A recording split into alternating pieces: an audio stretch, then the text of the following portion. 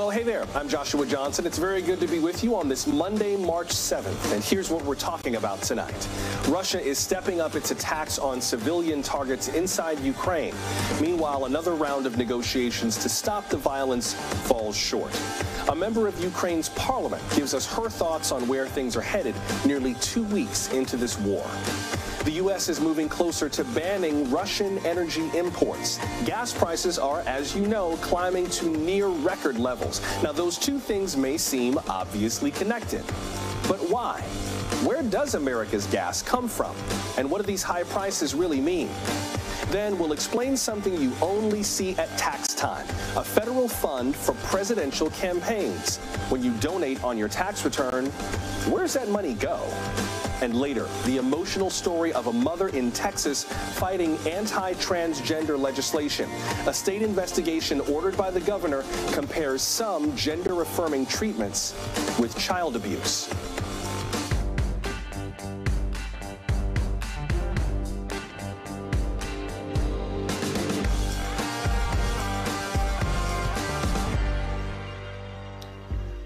Russia has been at war against Ukraine for about 2 weeks now, and the push to save civilians is getting even more urgent. Russia is bombarding key Ukrainian cities, including the capital, Kyiv, the northeastern city of Kharkiv, and the southern port city of Mariupol. What will be done to get everyday people out of danger? That is what leaders from both sides discussed today in Belarus, and there might be some progress in negotiating safe passage for Ukrainians to leave. Attempts to get civilians out over the weekend collapsed. Ukrainian officials accused Russia of intentionally bombing escape routes. Russia also proposed to evacuate hundreds of thousands of people, not toward Western Europe, but into Russia and its close ally Belarus. Ukraine rejected that proposal.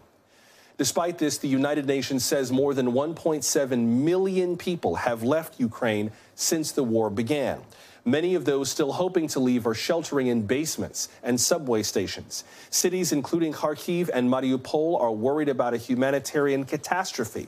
Local leaders say that Russia has destroyed critical infrastructure. Many residents are without food, water, or power. This humanitarian crisis was the focus of today's UN Security Council meeting. The White House also announced that the U.S. is collecting evidence of possible war crimes and violations of international law.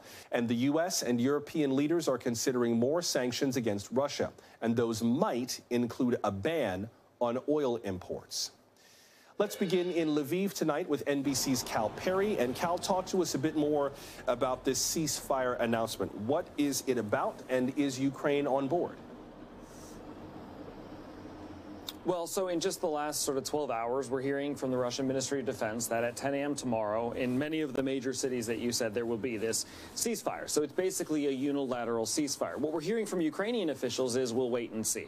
And that's what we've heard from Ukrainian officials throughout this war, and especially in the last sort of 24 to 48 hours, for all the reasons that you laid out. There was supposed to be a dozen or so of these humanitarian corridors opened up today. The first problem was that 11 of the 12 of them led to Russia. So the Ukrainians, for obvious reasons, were not thrilled about that. One of them actually did sort of function out of the city of Mariupol, but it was for a very short time. Every single one of the other ones came under fire in some way, shape, or form. So it is for that reason that the Ukrainians are going to be very suspicious of any ceasefire announcement by the Russians, or of the negotiations for that matter, Joshua. Cal, just a sidebar question. I wonder what the mood is like where you are, because these feel like a lot of false starts and non-starters, and people on the ground have got to be getting pretty peeved by this point. So the micro mood is very tense because we live in a city that's under curfew, where I'm not kidding, we had like a patrol hiding behind that bush there. So that is important to note. I think the citizens of this city are feeling a little unnerved because the security is sort of devolving around them. On top of that, you have the bigger picture, the macro. And there's no question, when you have civilians being targeted as they're leaving these areas, it's the first thing that Ukrainian television shows.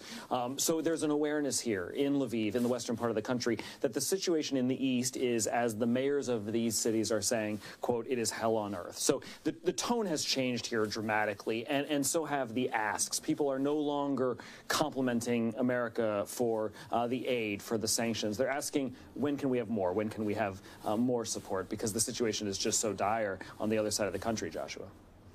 We're going to hear from a Ukrainian MP in just a second, but with regard to that ask, Cal, what's the balance in terms of humanitarian versus military? We've heard consistently, particularly from the U.S. government and other Western governments, that the idea of a stronger military posture, like a no-fly zone that would be enforced by Western military, is kind of a non-starter. Humanitarian assistance sounds like something that can be very much discussed. And just tonight, we heard from the World Bank that they have approved $723 million in total grant and loan financing to Ukraine, mostly for social services, humanitarian aid, and so on. But that's not really what Ukraine is asking for primarily right now. Right. Ukraine is asking for more, and specifically the president is asking for this no-fly zone, and his tone has changed. It's changed to, you, the West, are now responsible for children dying here because there is no-fly zone.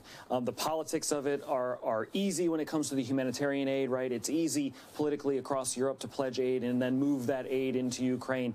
The harder politics on this one are going to be that military aid. You know, look, NATO has said publicly, the Secretary General of NATO has said he thinks that he's saving more lives by not directly facing off with Russia, that NATO's concern is a World War III breaks out on the continent and more people die because of that. The sort of litmus test on this is these jets from Poland. We heard 48 hours ago the Americans floating the idea basically, look, we'll take the jets that exist in Poland now, we'll somehow move them to Ukraine, and then U.S. will send Poland new jets, replacement jets. And then just in the past couple hours, my colleagues at the Pentagon saying the logistics of that are tricky. Well, no kidding, right? It's not just the logistics of it that are tricky, not just how do you actually physically move the planes here, but does that give Russia then an opening? Does that give Putin an opening to widen this war even further? And so you have these two things pushing against each other. The president of the country saying children are dying because the West is not putting in this no-fly zone, and the West saying more people are going to die if we do. Yeah, I understand Jens Stoltenberg, the Secretary General of NATO, and his point, but I also understand the point of President Zelensky. It will be interesting to see how this balance works itself out. Thank you, Cal. Please do stay safe. That's NBC's Cal Perry starting us off tonight from Lviv in western Ukraine. Ukraine's president, as Cal mentioned, is continuing to push Western nations to intervene in this war more directly. Yesterday, President Volodymyr Zelensky called for a boycott of Russia's oil. We'll talk more about oil later in the program. Mr. Zelensky also called, as Cal said, for a no-fly zone above Ukraine. That would essentially put planes in the air to possibly confront Russian jets, even, perhaps, to shoot them down. President Biden has been steadfastly against that publicly out of concern for pulling the U.S. directly into this conflict. Joining us now is Kira Rudik. She is a member of the Ukrainian parliament and also a leader of the Holos political party. Ms. Rudik, welcome to the program. Hello, thank you for having me. I want to start with something that you tweeted out. You wrote, I envy #Michelle. She's okay with this new normal thing. She does not wake up hoping this will all go away. I'm assuming Michelle is your cat in the picture there. How is this new normal, as you put it, going for you? How are y'all doing? So my new normal is that I have a team of 30 people who are residing here, like near my house and in my house. This is the unit that I assembled for the resistance. We start with 2 hours of training every day, where I learn how to handle a rifle, how to shoot it, how to fire different kinds of guns. We are exercising, we are running with it. The new normal is when you hear siren, you go downstairs and hide under the stairs. The new normal is that you always have to calculate the amount of food that you have, because we are getting ready for a siege and we need to be very cautious about that we eat and then we buy forward. The new normal is that you have to save gasoline because you never know when you will be able to buy additional ones. The new normal is that every single day you are talking to billions of people all over the world and trying to persuade them, to persuade their governments to provide a no-fly zone for Ukraine. New normal is you're waking up the news if there was any Ukrainian city taken by Russians, and then you thank God that there was none. And it's 12th day right now of new normal, and I'm still I still didn't process it. I still don't believe that this is happening. I still think that hopefully at some point it will go away. We do know that it won't. We do know that what war is right now, but it's still really, really hard to process sometimes. You said that you had been doing weapons training lately. I imagine that, that's one of the scarier parts of your new normal for sure. How likely, just for yourself, how likely do you think it is that the fighting may actually come to you and that you might have to deal with this directly? Well, let's look at the facts. We are fighting against one of the third largest armies in the world, and definitely one of the most cruel.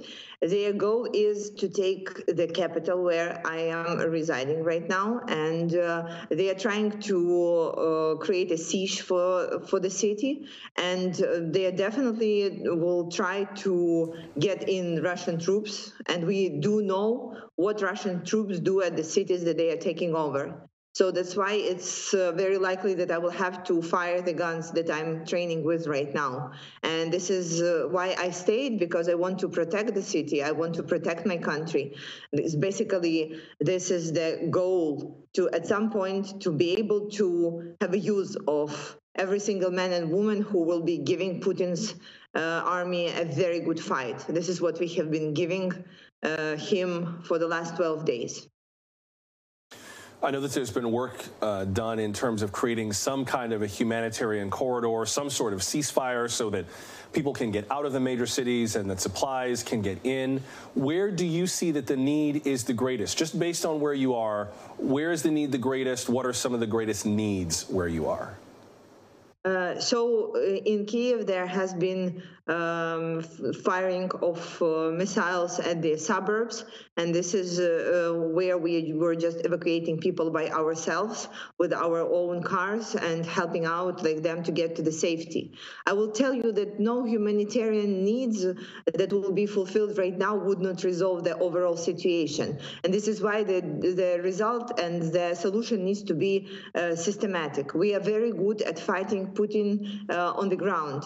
We are good. We know that. We are standing very high. However, you cannot protect yourself and your city and your home from the missiles that are going from the air. And this is why we have been asking for various ways of the no-fly zone or the jets or the Air Force protection, whatever you call it.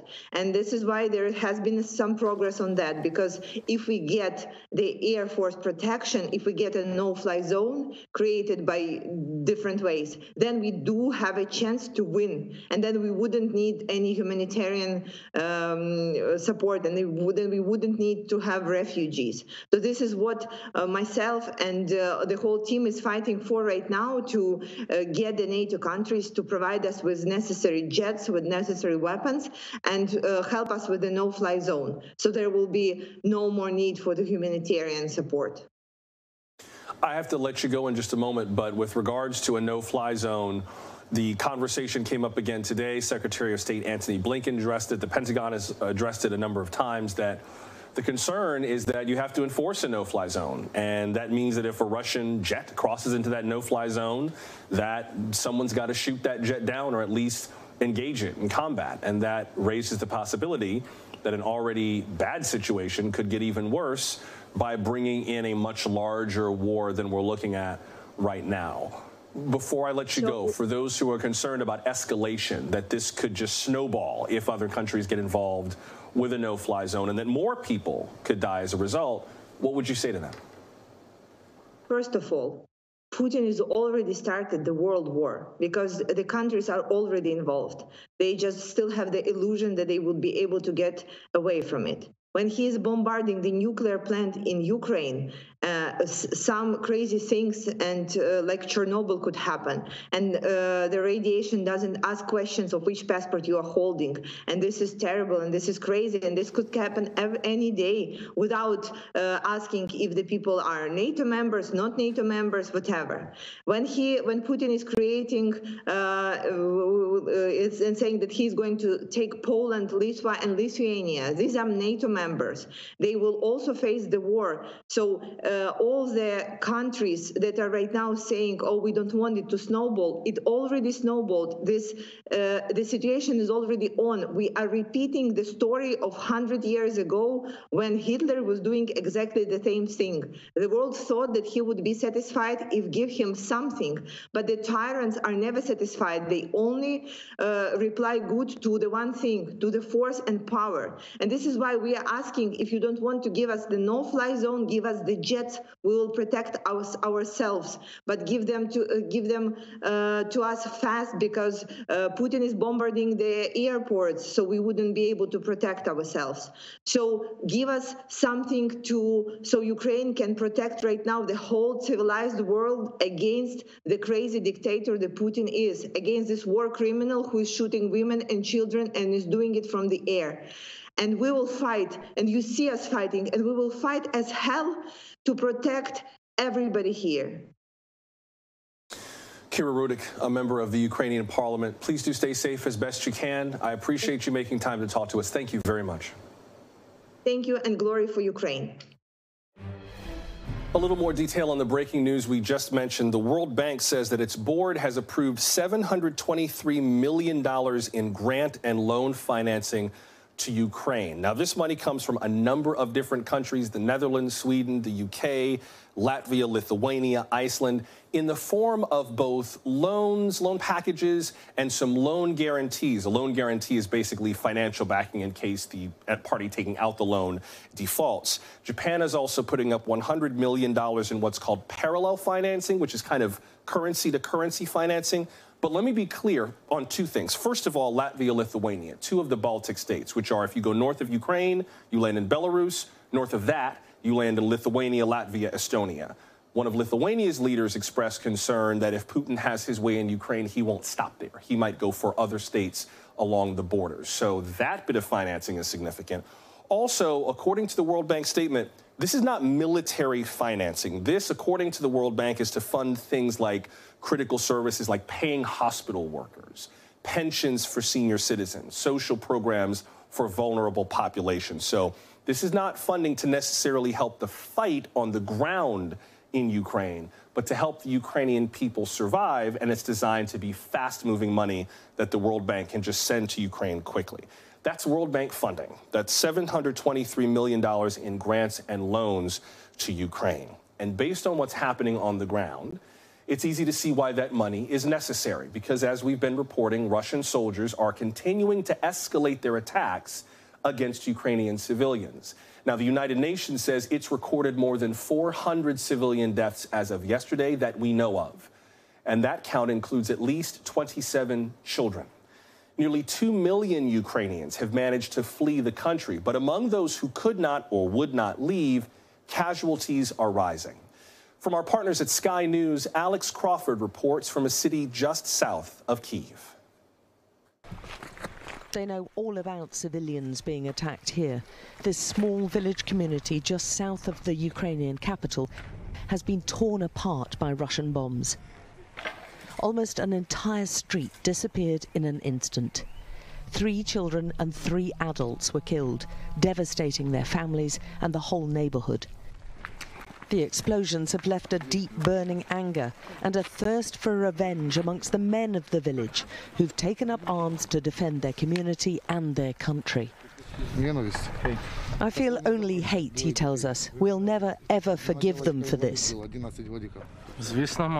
Another says they have to close the skies. The rest of the world have to become involved and close the airspace above Ukraine. And their friend says, we'll keep on shooting them. Every time they shoot us, we'll shoot back, and we won't leave any alive. We're going to kill every single invader. Those who survived the explosions are still sifting through what's left of their lives to piece together precious possessions or memories. Oksana tells us how scared they all are. We can't sleep at night, she says. Whenever they hear sounds, they think it's another bombing and they run out of the house. Her husband says the war has completely upended their lives and left them terrified. We've no idea what's going to happen, he says, when it's going to happen or where. They're still reeling from the shock of it all, and I think it follows a pattern of an increasing number of civilians and civilian targets or civilian locations which appear to be targeted or certainly not off the agenda of the Russian war machine. Civilians are in the crosshairs of this war. A brief respite in shelling and firing in Irpin on the outskirts of the capital meant those still trapped were finally able to escape. Remember, none of these people can be certain they won't be fired on again. And they know their neighbours who fled earlier were attacked. Ukraine's former President Petro Poroshenko has been busy rallying volunteer fighters and soldiers. He's among a growing list of people demanding safe passage for civilians. We were with him as he boosted morale and championed the bravery of the troops. Their job protecting the critically important southern route out of the capital is crucial, and he brought fresh weapons and supplies to help. If this route is taken by the Russian military, the capital will be encircled. If Ukrainians could win on defiance and courage, they would win. But they need more than defiance and courage, don't they? And at the moment, the capital is slowly being encircled. First of all, remove the word if. We definitely win. This is first message. We will win with or without Western assistance, because you see how strong is Ukrainian, but it takes significantly more time and will need significantly more lives and blood. And this is just the decision from our partners in the West. Do you ready to give us the weapons? Do you ready to increase the sanction?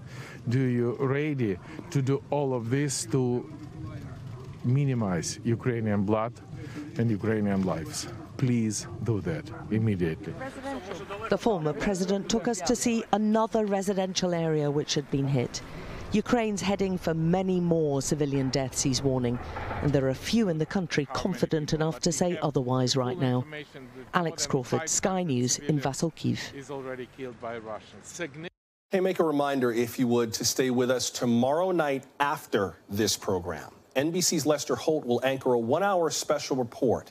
Inside Ukraine is tomorrow night at 9 Eastern, after Now Tonight, here on NBC News Now.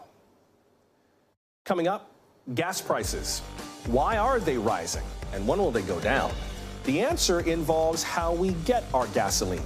A primer on what you pay at the pump is just ahead. Stay close.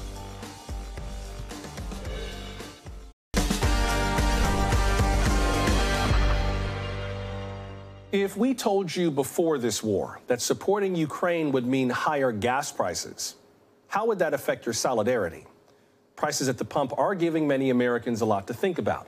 AAA says the national average is above $4 a gallon. Some states are paying much more, including some record highs. New Jersey, Pennsylvania, and especially California all broke records over the weekend. We heard from a lot of you about dealing with these rising prices. Daniel says that he is going to Costco or using his discounts with Kroger. Freedom tweeted, "We schedule carpooled grocery shopping trips with others." Very smart. Ziggy tweeted, "Doing without extras, staying home, you know, same as it has been since early days of COVID." And Morton tweeted, "I drive my Prius and live my life." Plenty of Prius drivers in Southern California. And that is where NBC Business and Tech correspondent Jolene Kent spoke to drivers in Los Angeles paying startlingly high prices for gas. Sticker shock is real. You kind of have to see it to believe it. $7 a gallon for regular out here, even more for premium. The national average, $4.07. And the for the biggest record is actually $4.11, and experts anticipate U.S. prices to hit that later today or tomorrow morning. And what's really hurting for so many people is inflation very much outpacing wage growth by about 2%. So many people having to make adjustments to their budgets as this war intensifies. Several of the drivers I've been talking to today, though, say they're willing to pay more if it means supporting the Ukrainian cause. But of course, it still doesn't take away from the fact that this is a very expensive situation for budgets. It's kind of crazy, you know what I'm saying? Because it's like gas. I mean, gas prices now. I mean, like what you're spending gas now is like kind of like a whole electric bill or a whole gas bill. So it's kind of like now, like before, I wasn't actually like putting gas in like too much like with my expenses. But as of right now, it's kind of hurting me. Our adjustment is paying more for gas, and there's a lot of people out there going through much worse. So, I mean, it's a small price to pay compared to what's happening globally. Looking ahead, Gas Buddy says prices are expected to rise another 40 to 50 cents perhaps in the coming days and weeks. That was NBC's Jolene Kent reporting from Los Angeles. So how does the war in Ukraine affect all this? And how does the price of oil in Russia shape the price of gas in America? Let's continue now with Dan Dicker. He's an expert in energy markets and the author of Turning Oil Green. Mr. Dicker, welcome. Good to have you with us. Thanks, Josh. So what does Russian oil have to do with our gas prices? Can you give us the most basic definition or explanation, especially since, according to the Energy Information Administration, the U.S. only gets about 8% of its oil from Russia and Russian sources. So what do these two things have to do with each other? Right, and maybe even less than 8%. I'd argue with that figure. I think it's even less. But as simply as I can put it, oil is a global commodity. So no matter where something happened that affects either the demand or supply of oil, whether it's here in the United States or in Iran or in Saudi Arabia or in Ukraine or in Russia, the prices get reflected all over the world. So no one is, unaffected by whatever happens in the global oil market, unfortunately. Now, people like me try to tune into CNBC when things like this happen and look at the price of like Brent crude and WTI crude and go, oh yeah, crude oil, yeah, it's more expensive now. That's the whole, I don't know what I'm looking at. What should we be looking at for those of us who are novices, who just don't understand the system, to know that we're looking at the right indicator? It seems like some of this is driven by the actual supply chain of how gas actually gets to the pump, and some of this is just driven by the same emotions that drive Wall Street on a day-to-day basis. What should we be paying attention to? Yeah, and you just asked me to summarize the last 3 books that I wrote, so I don't know if I can do that. I'll give it. You got 4 minutes. Go. Okay, I'll give it a college try. And you're absolutely right. I mean, as of right now, there really is no supply shortage in the United States. So fundamentally speaking, there's no reason for gas prices to be getting higher every day. But of course, what drives prices are the markets, and what investors and people who are planning for the future and everybody who engages in those markets do to those markets. So there is obviously a lot of anxiety. There's a lot of speculation going on in some cases. And there are a lot of commercials who are wondering themselves what they're going to have to pay for a gallon of gas or a gallon of jet fuel or a gallon of heating oil 3 or 6 or 7 months down the road. And all of that drives prices higher. So there's emotion, there's fundamentals as well. And I would say that right now, what we're seeing in gas prices is about 60% fundamentally driven, because oil prices were already on their way up before even this broke out in the Ukraine.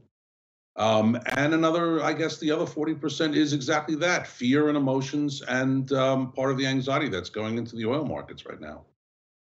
Could you explain something else that I saw as I was, again, trying to decipher CNBC, because I'm not an expert.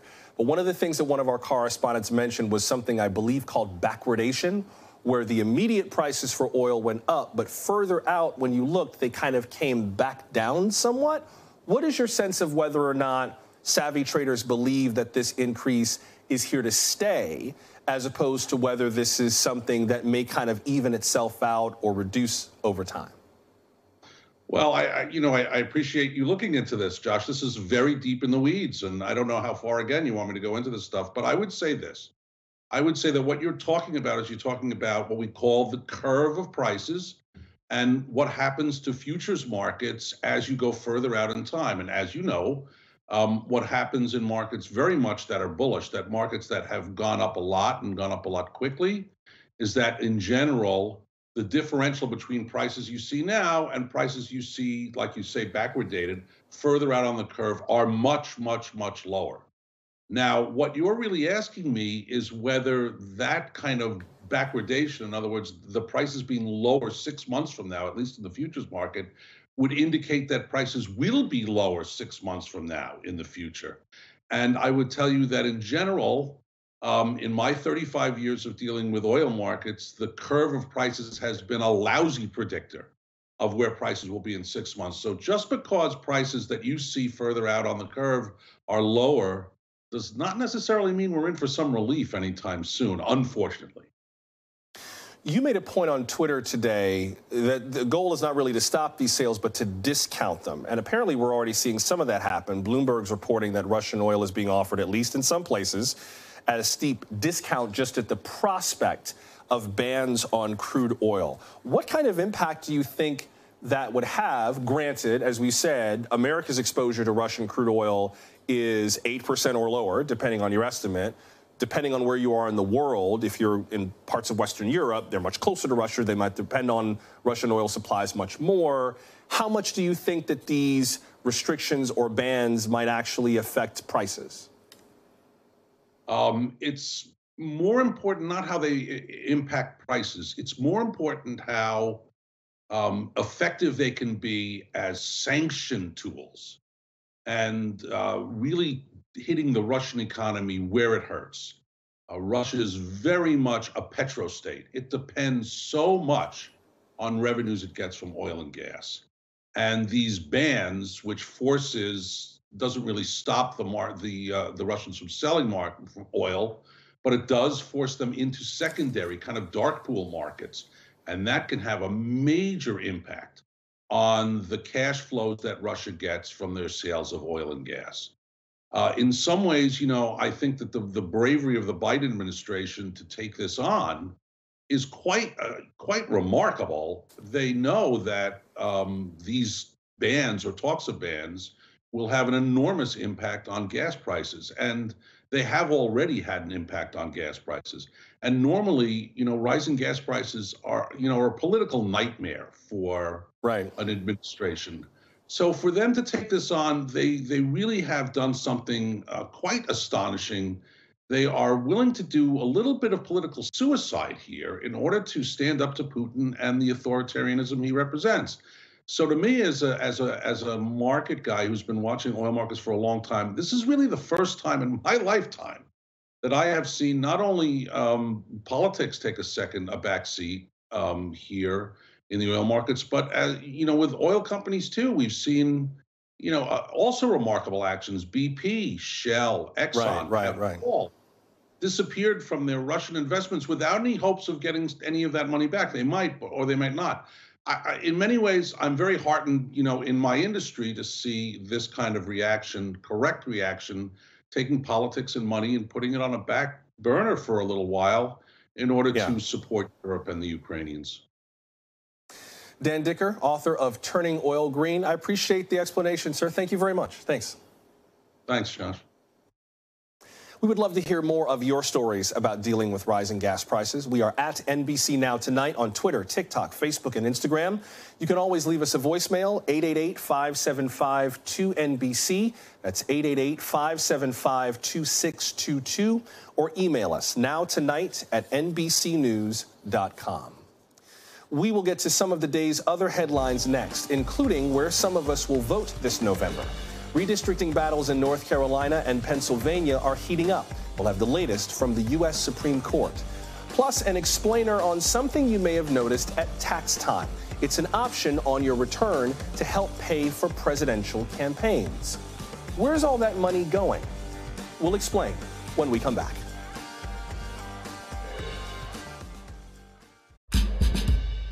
This This November, you could be voting for members of Congress differently, thanks to redistricting. Today, the U.S. Supreme Court declined to intervene in two separate redistricting disputes. The Republican-led legislatures in Pennsylvania and North Carolina wanted to block new congressional maps that were approved by their courts. Supreme Court justices rejected the cases not because they were necessarily without merit. Apparently, the court simply considered now to be a bad time. Justice Kavanaugh wrote, quote, "It is too late for the federal courts to order that the district lines should be changed for the 2022 primary and general elections," unquote. Justices Thomas, Alito, and Gorsuch argued that the court should have taken up North Carolina's appeal.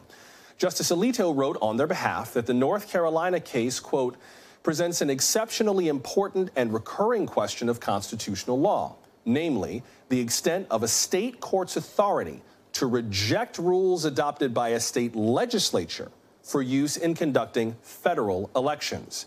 There can be no doubt that this question is of great national importance," unquote. Now, this all matters because depending on who you ask, the midterms in Pennsylvania and North Carolina could be more favorable to Democrats. We will see whether they can keep control of Congress or whether Republicans will take over. Did you file your income taxes yet? If so, you might have noticed a box on your federal form. It offers a chance to give to a fund for presidential campaigns. But candidates have been avoiding this rich fund, probably because it comes with strings attached. Income tax forms have a section offering to contribute $3 to the Presidential Election Campaign Fund. This fund holds more than $400 million. But last year, less than 4% of taxpayers checked this box to donate. What exactly are they donating to? The Presidential Election Campaign Fund was a part of a broader reform of campaign finance law that emerged out of Watergate. Congress had in 1974 enacted a reform that made public money, or tax funds, available to candidates who were running for the presidency. But basically, the idea is that it would be easier for candidates to run without relying on private contributions. In primary elections, presidential candidates can receive matching payments from the federal government.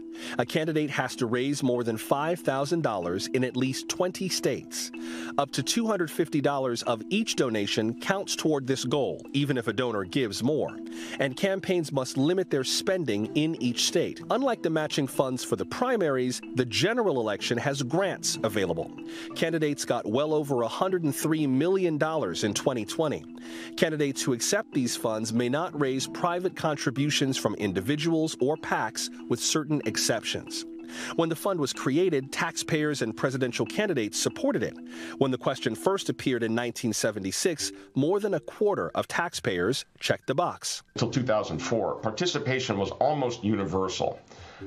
Almost every candidate who ran, Republicans, Democrats, they accepted the public money. It was noteworthy when the candidate said, "I'm not taking any government money." That's because not accepting public money lets candidates spend what they want. George W. Bush chose not to take the money in the 2000 Republican primary. In 2008, Barack Obama passed up those funds as well. Public financing of presidential elections, as it exists today, is broken. And we face opponents who become masters at gaming this broken system. And presidential campaigns are only getting pricier. 2020 was the most expensive election in history. Elizabeth Warren, Bernie Sanders, these were candidates, and they all spent hundreds of millions of dollars. And so if I'm Joe Biden, if I want to be competitive, I have to at least try to come close to matching that.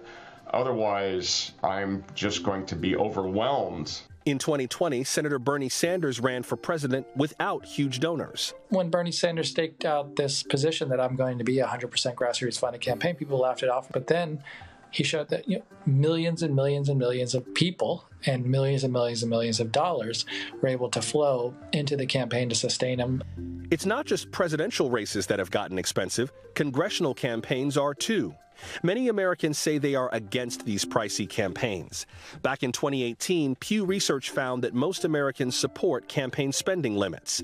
If that's the case, it might be too late for this fund to help. The candidates who have a real shot at winning, they're going to spend 5, 10, 15, 20 times. And it's not that difficult to raise that money, especially now with online fundraising. As for limiting campaign spending, the Supreme Court has already weighed in. The Supreme Court has been quite clear for 50 years, almost 60 years, that you cannot put limits on how much people raise and spend on campaigns, with the sole exception of public funding. In the past, some lawmakers have pushed to reallocate the funds to pay down the federal deficit or to fund cancer research. In the meantime, the fund sits with hundreds of millions of dollars waiting to be used. And you can still contribute on your tax forms, at least for now. Up next, a mother in Texas shares her emotional story of raising a transgender child. Some families are worried about the state accusing them of abuse. The governor's directive and her response before we go.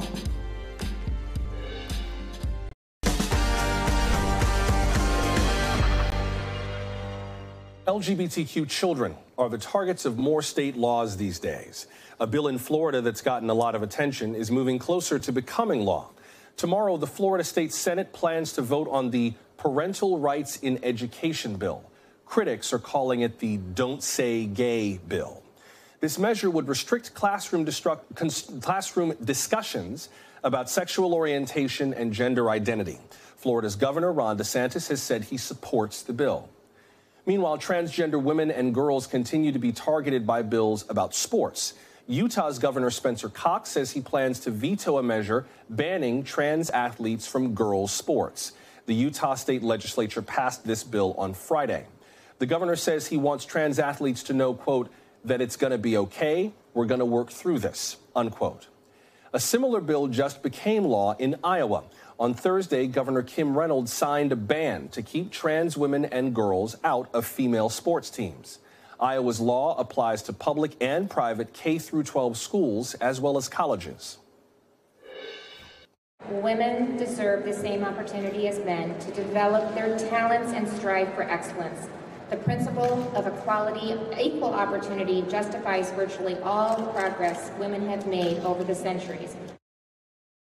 Iowa is now one of 11 states with a law like this on the books. Temporary injunctions are blocking Idaho and West Virginia from enforcing their laws. One of the most contentious measures is in Texas, involving health care. At issue is gender-affirming care provided to transgender children.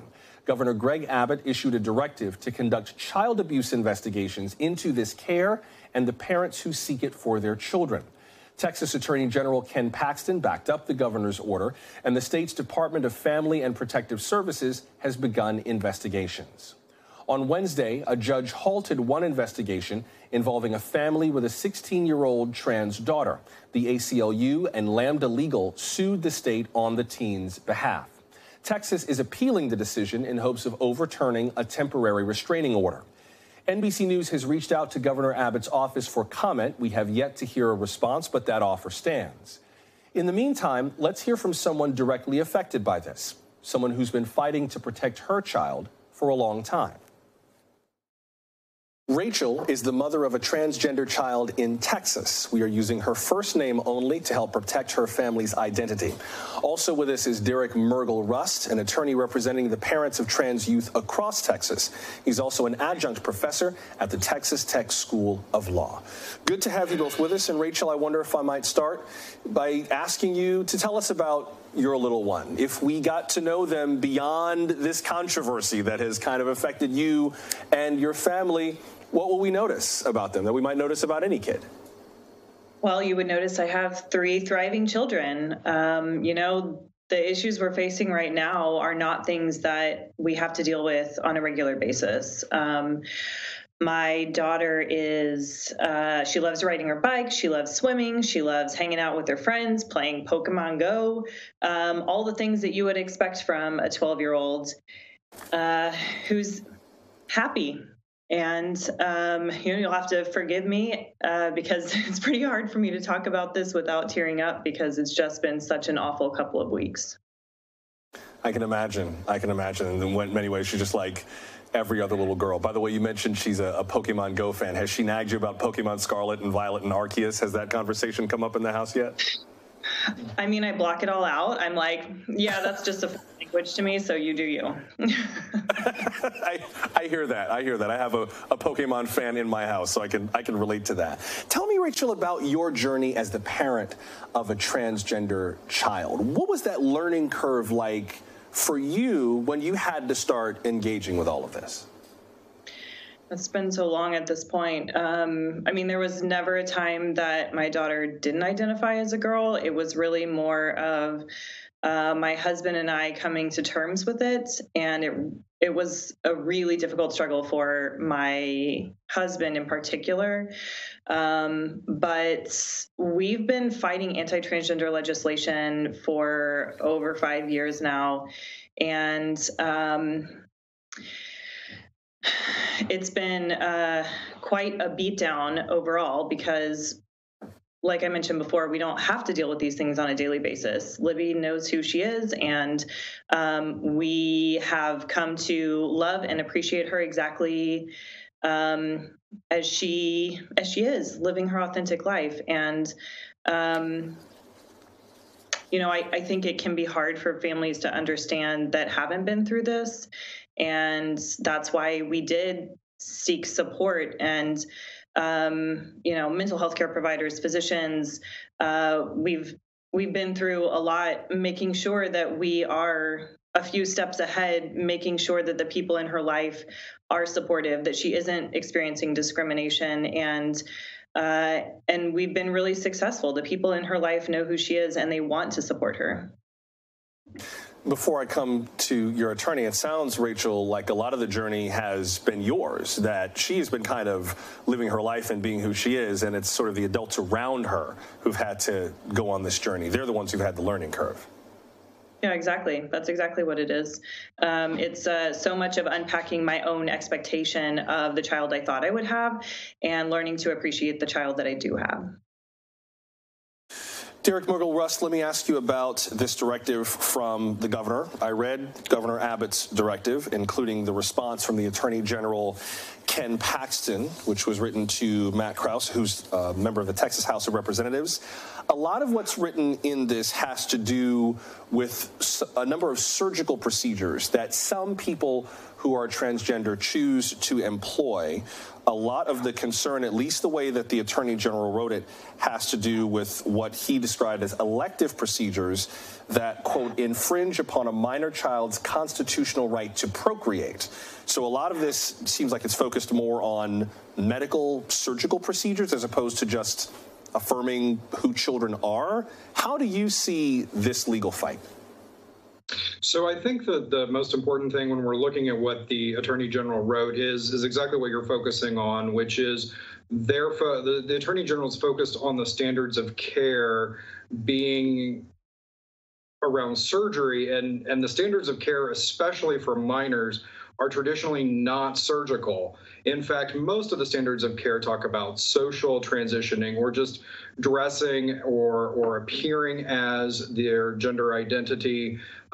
When you're younger, there may be some puberty blockers that might be prescribed from a physician, and then maybe hormone therapy for teenagers as they get a little bit further along into the puberty process. And I think when we're looking at hormone therapy, it's important to recognize that it is reversible mostly, and it is always prescribed by a doctor. A teenager going on hormone therapy is not something that's one just haphazardly chooses. You must know that the White House has spoken out about this. The president put out a statement on Texas's actions regarding transgender youth. Among other things, the statement reads, quote, affirming a transgender child's identity is one of the best things a parent, teacher, or doctor can do to help keep children from harm, and parents who love and affirm their children should be applauded and supported, not threatened, investigated, or stigmatized, unquote. Mr. Mergel-Rust, what is your concern, the legal concern behind all of this for your client? I mean, are we talking about something involving your client's parental rights, or like what's the threat here? So there's two things that are really at play. The first major thing that I don't think a lot of people understand is that when CPS comes to investigate in Texas, when they complete their investigation, which usually cannot last any longer than 30 days, if CPS finds that a parent has reasonably engaged, or they have reason to believe that a parent has engaged in child abuse, prior to any court intervention whatsoever, parents go on a child abuse registry that can be accessed not only within Texas, but by other states as well, and by organizations such as schools. And so if parents are being placed on that registry inappropriately prior to the court getting involved, there's significant concern, especially if CPS is following the direction of the governor, which his directive is not based in law. From the child's perspective, Texas law is written around the best interest of the child. And I know when a child is not in an affirming home or environment, a transgender child has almost a 1 in 2 chance of attempting to commit suicide. And when they are in an affirming home, that attempted suicide rate drops down to their cisgender peers at about 6.5%. So it's a huge situation in their life that we need to keep that in mind as well. Rachel, I wonder what you would say to parents who might suggest, nothing against your daughter. We want your daughter to be happy and healthy, but maybe this is a journey that she should make on her own, and when she's an adult, she can decide what she does with her body, as opposed to you as a parent making decisions that she may grow up to regret or rethink. What would you say to them? Well, these are her decisions. We're supporting and affirming her decisions. These are not things that we are deciding for her. I think a parent that would say something like that truly doesn't understand what we're going through, what any transgender person is going through. And I can't possibly understand it as a cisgender parent, but I know that this is what my daughter, I know that my daughter needs support. I know that all transgender youth need support. And that's why we have experts. That's why we have people who specialize in care for transgender youth. That's why we rely on people who do this for a living and have significant expertise, because I can say that certainly I don't expect the governor to weigh in on any of my healthcare options, and I don't expect him to be weighing in on the healthcare that my daughter needs, that transgender youth need, when he has absolutely no experience, no expertise, and is going against the recommended care of every single major healthcare organization. And before I have to let you go, Rachel, for parents who may be in a similar situation to you, who are struggling to deal with this in their own ways, what would you say to them? Is there any advice you would give them as they kind of begin this journey with their children? I would just tell parents you're not alone. It can feel really lonely if you don't know other transgender individuals. So many people know trans kids and know trans adults, but they don't know that they know them. And so it can feel really lonely when you start on this journey and you don't know other people going through this. But just know you're not alone. There's resources out there for you, and we're all in this together. I know I'm out of time, but Rachel, one last thing I have to ask you. Forgive me for going over time. How are you doing? Are you going to be okay? I just see the weight of this. It's like I see it all over you, and I get it. I totally understand why this is heavy, but are you optimistic for the future of how this is going to go? This feels like such a heavy weight on your shoulders right now. I'm not sure I know how to answer that question. There are families across the state who are fighting all the time, all kinds of battles to make sure that their children are safe. And my family included has been fighting hard to make sure that our kids stay safe, all 3 of my kids. And now we are facing the weight of the government trying to strip our children from loving homes, not only families like mine, but families who have less access to resources.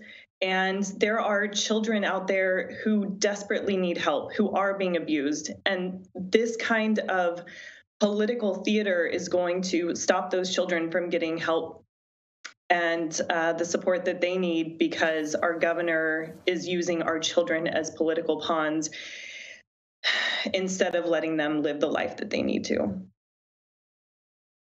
Rachel and Attorney Derek Mergel-Rust, I know that this is gutting to have to talk about so much. I really appreciate your willingness to speak up. Again, we've offered Governor Abbott an opportunity to speak about this. If he does, we will certainly welcome him. But for now, we appreciate the two of you making time. Thank you both very much. Thank you for having us. Thank you. And thank you for making time for us. Do send us your stories of dealing with gas prices at NBC Now Tonight. On social media, leave us a voicemail or email us nowtonight@nbcnews.com. Until we meet again, I'm Joshua Johnson. We'll see you tomorrow. Good night.